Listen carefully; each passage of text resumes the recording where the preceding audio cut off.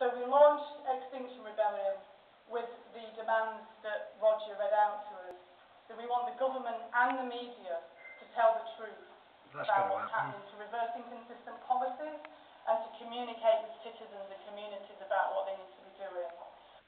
So basically it's our fault and they want the government to put in place legislation first of all and foremost. Very important, I support you, but you're missing the point.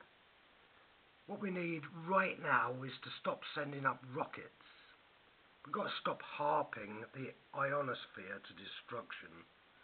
We've got to stop looking for the God particle. We've got to stop glyphosates. We've got to stop spraying the skies. We've got to stop science, basically. And we've got to do it now. Don't trust the government to sort this out. That's not what they're here for.